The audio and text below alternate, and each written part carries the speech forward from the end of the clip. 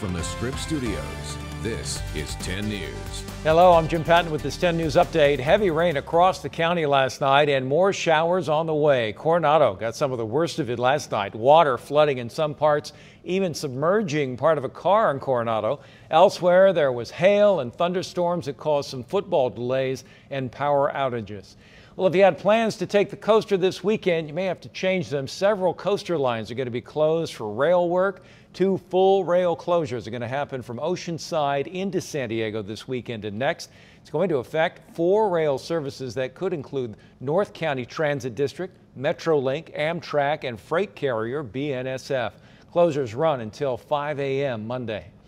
Medical examiner releasing the autopsy for the man responsible for a wrong-way crash that killed him and his mother. That killed him and a mother and a daughter. The report revealing the driver's parents thought he was having a mental breakdown and even tried to stop him from driving the car. Investigators say he may have been driving faster than 100 miles an hour against freeway traffic that day. Mel?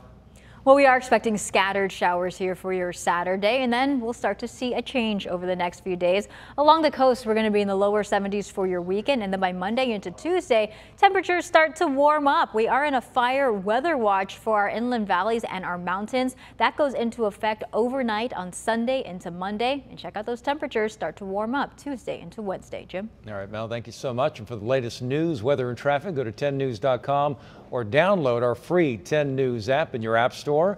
For 10 News, I'm Jim Patton.